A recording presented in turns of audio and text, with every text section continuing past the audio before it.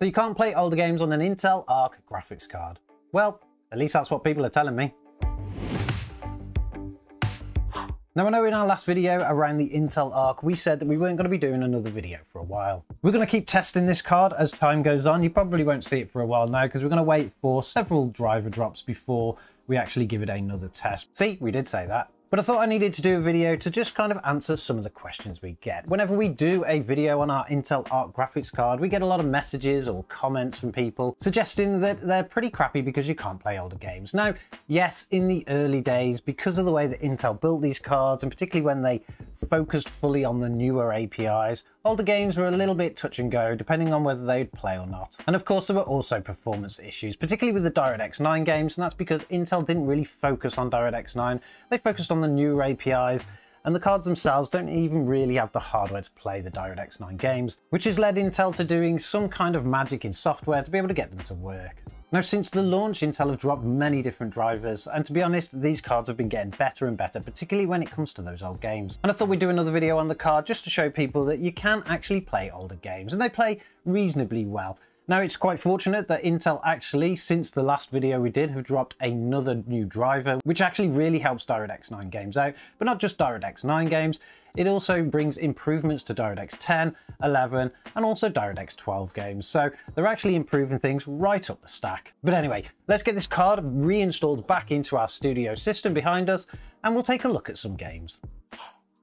Okay, now that we've got our card back in the system, and the card that we are using, if you don't follow the channel often, is the Intel Arc A770. It's the card that we bought at launch, and it's the LE version, so it's got the 16 gigabytes of RAM. We have actually downloaded the latest drivers for the Intel Arc, which were only released a couple of days ago, and they should be using version 31.0.101.4091. So that is the latest, and it was released on January 24th, 2023. They actually did a lot of improvements when it comes to particularly older games for this, but there are some improvements for new ones there. We're actually going to focus on just a few of the games that we play most, particularly old games, to see are there any actual problems with them or anything like that. Now, we know that we have tried things like Black Mesa in the past, and the game does have issues when it comes to shadowing and lighting, particularly on the Arc card. And unfortunately, these drivers haven't fixed that because we have tried that game again and it's still got those things there. So they haven't really fixed that issue yet. The game is still playable. It's just a little bit of a pain sometimes. So let's try some other old games that we generally like to play, and we'll try and go up the stack a little bit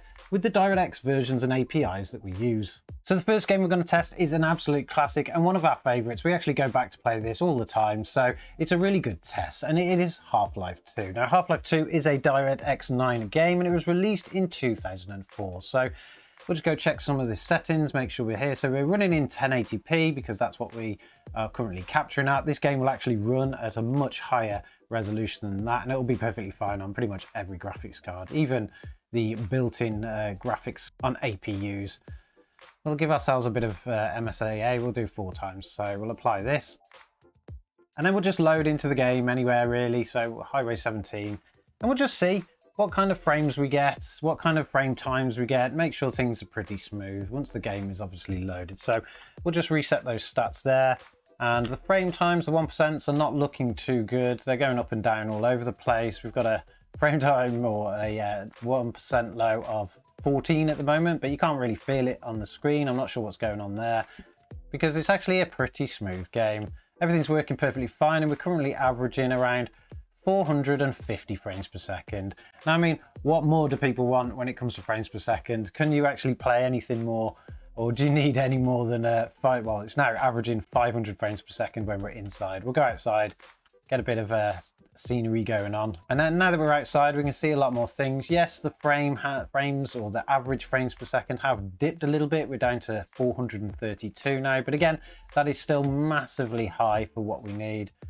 We don't need any more than that for a single player game. We did feel a little bit, we're just falling off there.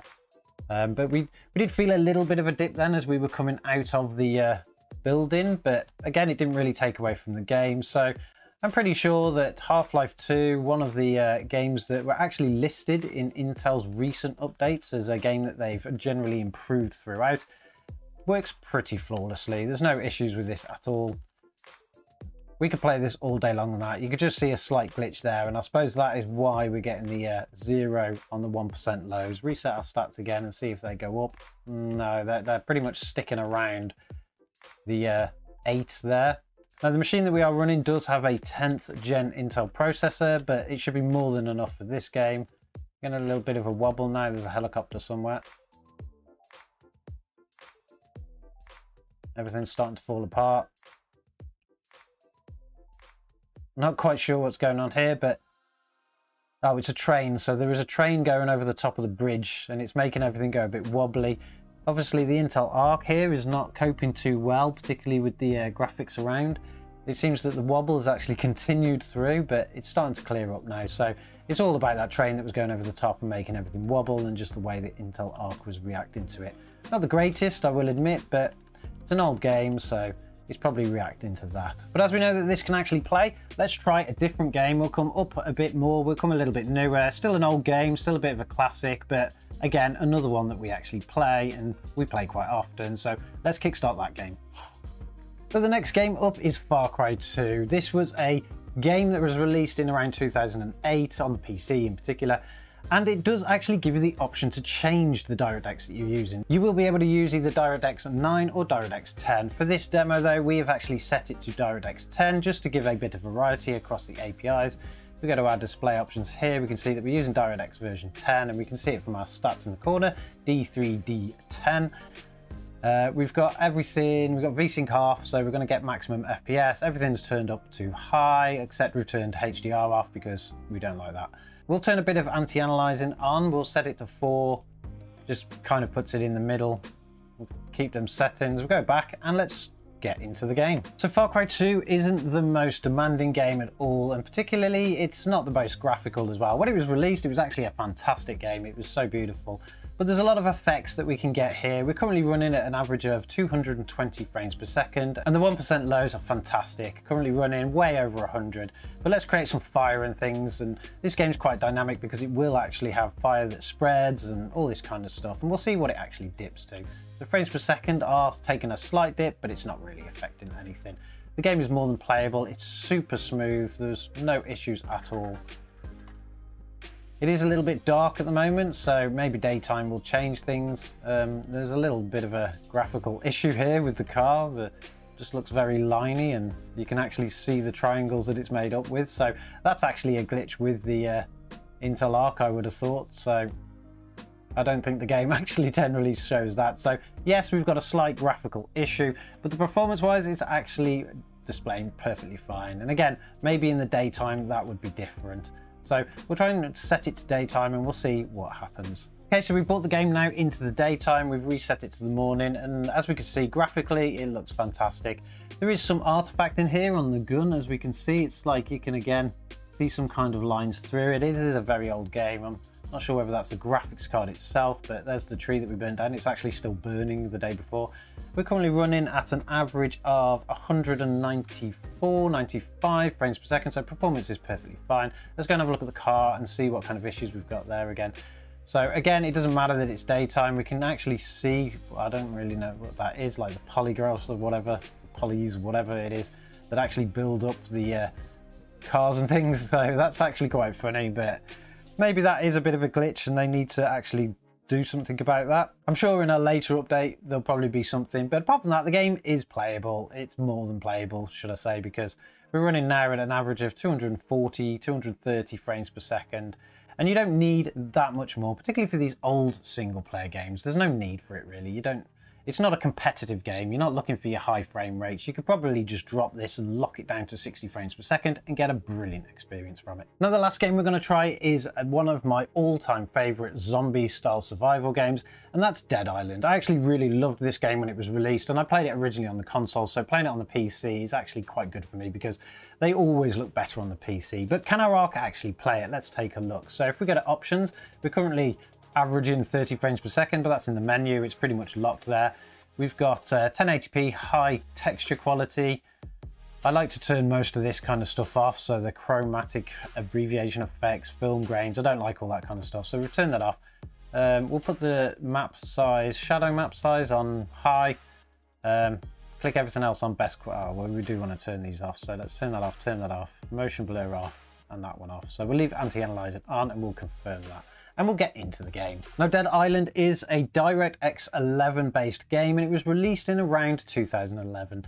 It again is aged pretty well. It looks pretty decent still. Obviously not to a more modern game standard like Dying Light, but it does actually look reasonably good.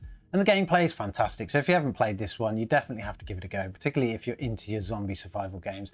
It is primarily based around melee weapons and things, so we have to get, you know, close and dirty with our attacks and things, but either way, it pretty much will play okay. We're currently averaging at around 180 frames per second, which is pretty smooth, with 1% lows are down around 80, 0.1% lows at about 67, so it's actually looking pretty good. There's nothing wrong there. There's a zombie, so obviously with a melee game, we have to whack it to bits, but apart from that, there's no glitches, there's no drops. Texture-wise, everything is starting to look pretty good, particularly from when this game was made.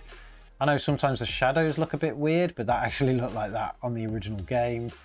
It's just the way that the game was made, but there's actually quite a lot of good effects in this game, and the Intel Arc is managing to actually cope with them super well. The lighting is brilliant in this, there's a lot of detail, and if we can try and get up high, we'll try to get up high and we'll get rid of these things out of our way, and then we can probably see a bit more of like the landscape, so we get a wider view of things. Let's go down here. I think this goes to the beach, or we'll eventually get to the beach. If we keep going to the beach, we'll start to see like a big area. So there we go. So we've got a big area here.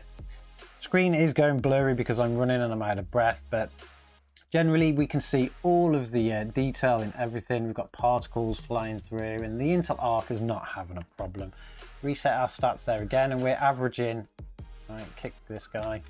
We're averaging around 200 frames per second. And again, what more do you need from a graphics card, particularly with these old single player games? You don't need any more than 200 frames per second. In fact, most people are going to be running these games at 60, maybe 120.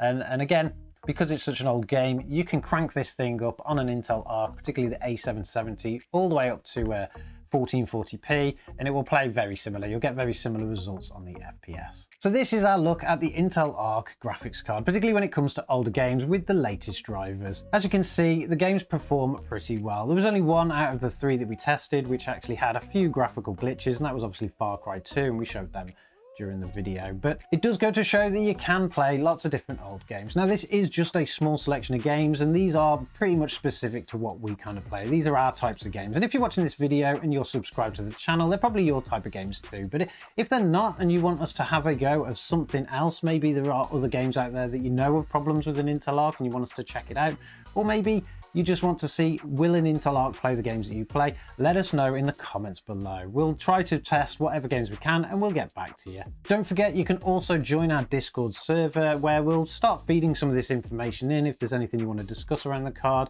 And don't forget to subscribe if you haven't already, and we'll catch you in the next one.